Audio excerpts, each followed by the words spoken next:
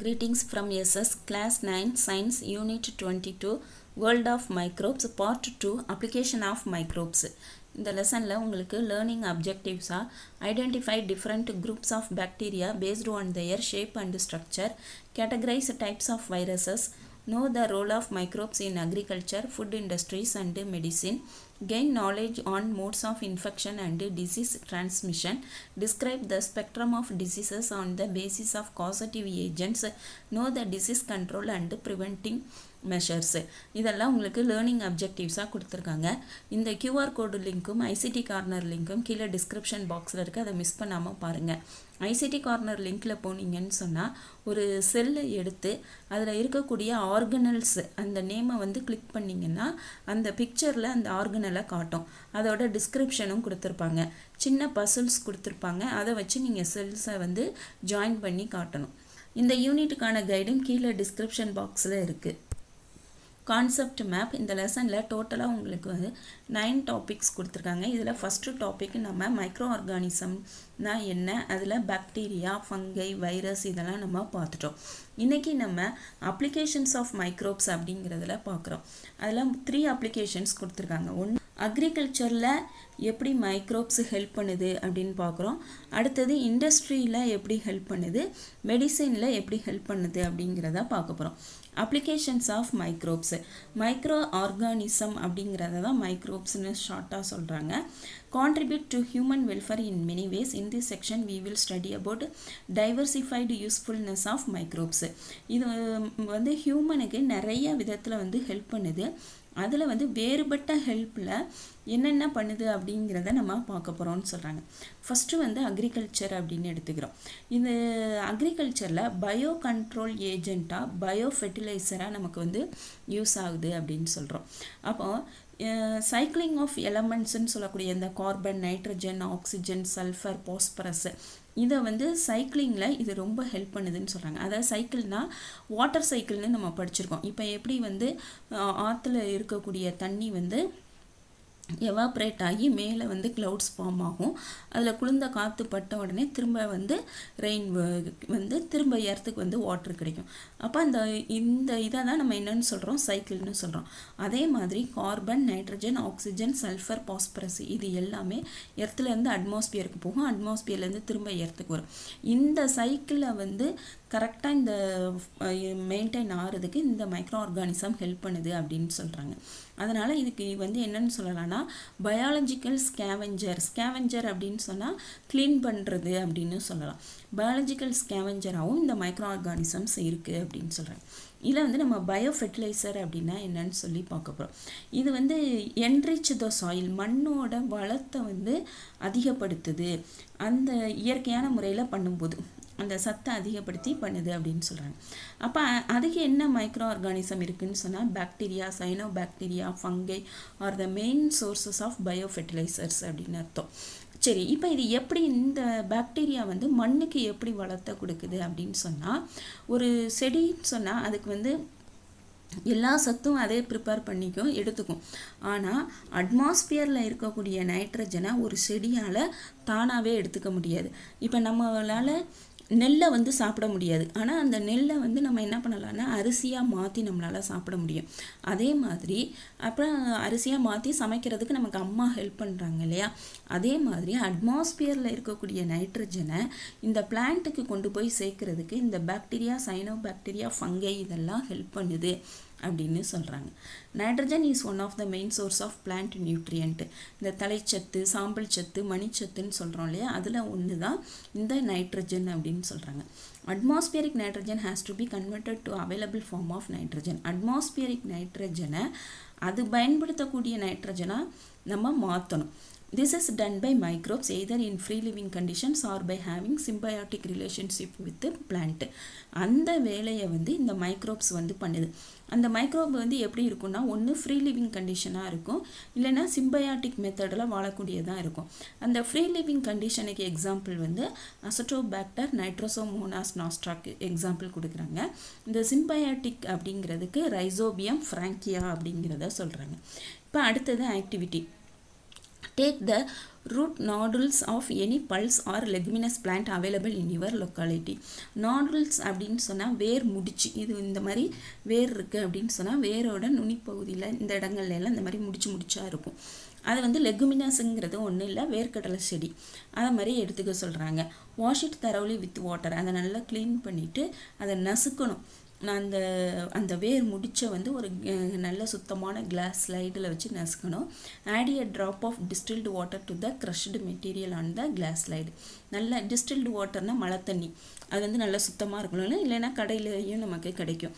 அதை வாங்கி அது மேலே லைட்டாக ஒரு ட்ராப்பாக கொஞ்சமாக சேர்த்துக்கோங்க. Observe the preparation under compound microscope. ஒரு மைக்ரோஸ்கோப்புக்கு கீழே வச்சு பார்த்தீங்கன்னு சொன்னால் உங்களால் அதில் வந்து மைக்ரோ ஆர்கானிசமாக பார்க்க முடியும் அப்படின்னு சொல்கிறாங்க. இப்போ நம்ம வந்து அக்ரிகல்ச்சர் பார்த்துட்ருக்கோம். அதில் வந்து 2 பார்க்க போகிறோம். ஒன்று வந்து பயோஃபெர்டிலைசர், இன்னொன்று பயோகண்ட்ரோல் ஏஜென்ட். பயோஃபெர்டிலைசர் பார்த்துட்டோம். இப்போ பயோகண்ட்ரோல் ஏஜென்ட்னா என்னன்னு சொல்லி பார்க்க போகிறோம். இப்போ வந்து கண்ட்ரோல் ஏஜென்ட்னால அப்போ அது ஏதோ கண்ட்ரோல் பண்ணுது.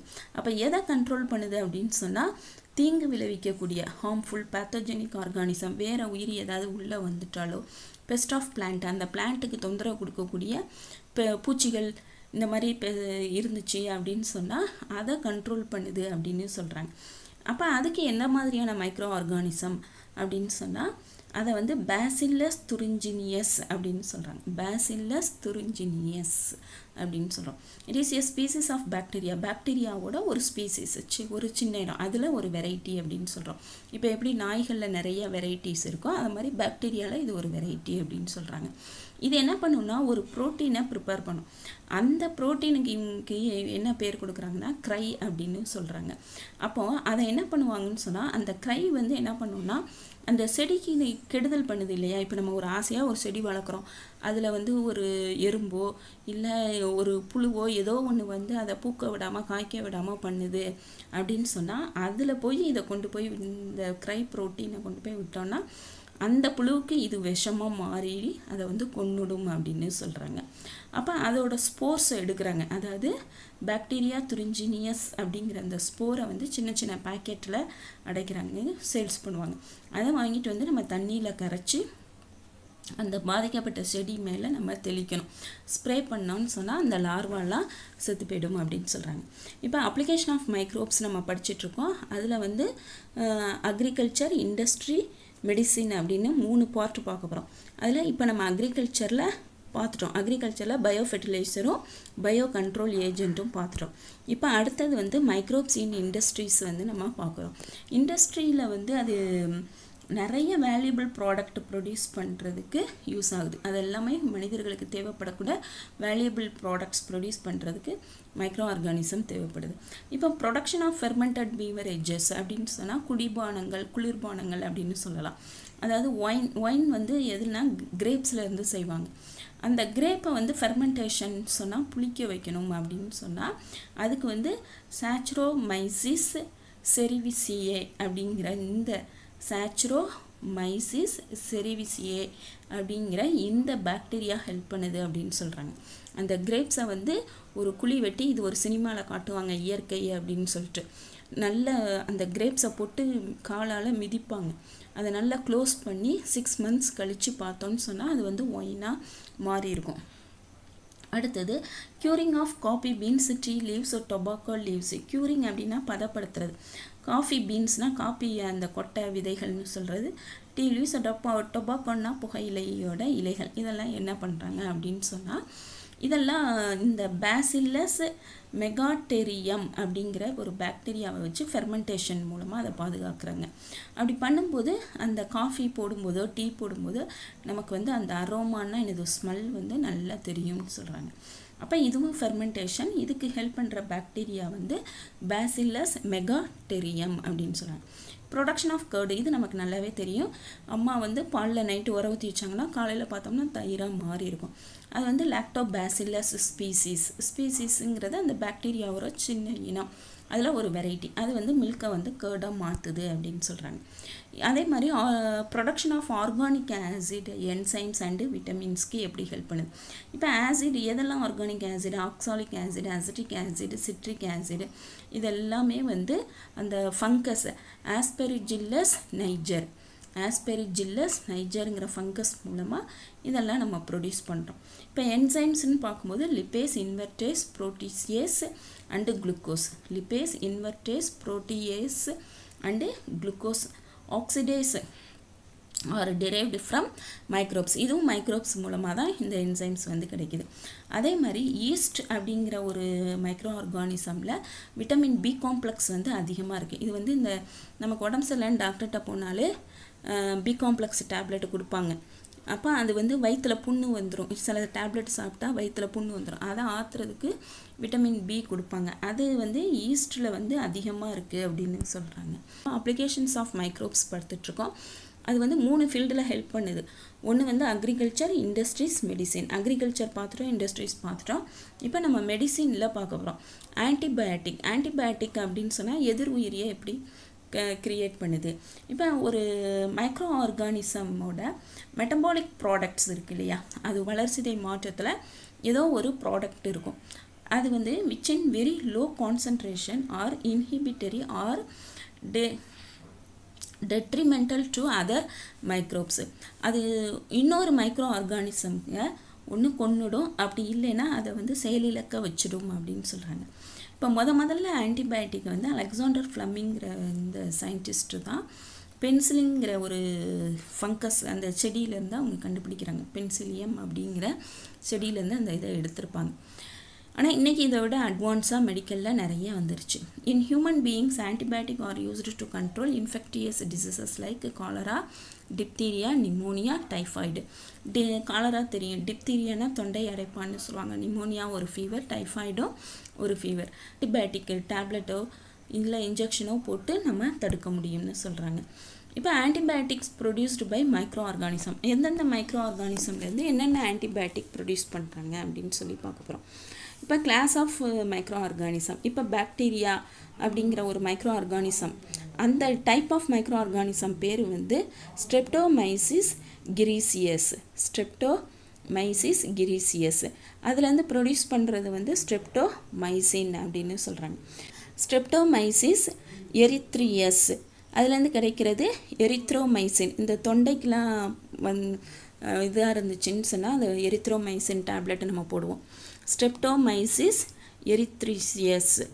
அடுத்து பேசில்லஸ் சப்டிலிஸ். பேசில்லஸ் சப்டிலிஸ் இது வந்து பேசிட்ரசின் அப்படின்னு பேர். அடுத்தது ஃபங்கை. பூஞ்சையிலேருந்து என்னென்ன எடுக்கிறோம் அப்படின்னு சொன்னால் பென்சிலியம் நோட்டேட்டம். இது வந்து பென்சிலின் அப்படின்னு சொல்கிறோம். செபலோஸ்போரியம் அக்ரிமோனியம். செபலோஸ்போரின் அப்படின்னு சொல்கிறாங்க. வேக்சின் அது வந்து ஆன்டிபயோட்டிக், அதாவது வந்த பிறகு அந்த டிசீஸ் வந்த பிறகு நமக்கு போடுறது. வேக்சின் அப்படின்னு சொன்னால் அந்த டிசீஸ் வர்றதுக்கு முன்னாடியே நம்ம போட்டுக்கிறது. இப்போ these are prepared by killing are making the microbes inactive. They are prepared by killing or making microbes inactive அப்படின்னு சொன்னால், இப்போ நீங்கள் கொரோனா வைரஸை எடுத்துக்கலாம். ஒன்று வந்து அந்த கொரோனா வைரஸுக்கான வேக்சின் வந்து கொரோனா வைரஸோட இருந்து தான் அந்த வேக்சினே ப்ரிப்பேர் பண்ணுவாங்க. கில்லிங் அப்படின்னா கொரோனா வைரஸை கொன்று அந்த வேக்சினை ப்ரிப்பேர் பண்ணுவாங்க. அப்படி இல்லைன்னா அந்த வைரஸை வந்து இன்ஆக்டிவாக மாற்றி அந்த கொரோனா வைரஸை வந்து ப்ரிப்பேர் பண்ணுவாங்க. இதை தான் வந்து நம்ம வேக்சின் அப்படின்னு சொல்கிறோம். இப்போ இந்த கோவேக்சின் அப்படின்னு நம்ம சொல்கிறோம் இல்லையா, அந்த கோவேக்சின்ங்கிறது கொரோனா வைரஸை வந்து அதை கொன்னுட்டு தான் அதிலேருந்து அந்த வேக்சினை வந்து எடுத்திருப்பாங்க. அதே மாதிரி இன்ஆக்டிவ் அப்படிங்கிறதும் அது வந்து செயலிழந்து இருக்கும், அது நம்ம உடம்புல போய் ஆன்டிபாடியை வந்து கிரியேட் பண்ணும் அப்படின்னு சொல்கிறாங்க. These inactive microbes are unable to cause disease but stimulate the body to produce antibodies against antigen in the microbes. Antigen அப்படின்னு சொன்னால் இது வந்து நம்ம உடம்புல இருக்கக்கூடிய ஒரு கெடுதல் பண்ணக்கூடிய ஒரு நோய் அப்படின்னு வச்சுக்கோம். அதை தான் ஆன்டிஜன் அப்படின்னு சொல்லுவோம். இந்த ஆன்டிஜனோட எது போராடுது அப்படின்னு சொன்னால் நம்ம மைக்ரோ ஆர்கானிசம் மூலமாக ரெடி பண்ணக்கூடிய இந்த வேக்சின் வந்து இருக்கும். அந்த வேக்சின் வந்து என்ன பண்ணணும்னு சொன்னால் டைரெக்டாக ஆன்டிஜனோட சண்டை போடாது. நம்ம உடம்புல வந்து அது வந்து ஸ்டிமுலேட் பண்ணும்.